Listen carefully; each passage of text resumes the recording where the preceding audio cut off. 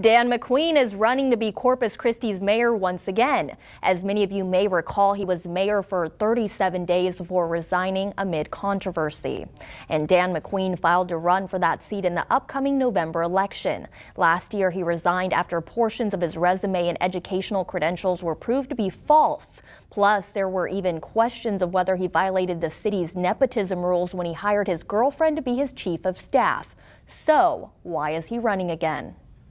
All of a sudden the citizens felt that I duped them for some reason. I didn't dupe anybody, but I'm not going to sit there and fight a fight where people are going to continue to get impacted and injured, okay? That's the wrong thing to do, okay? It was time for me to back out, let the process move forward.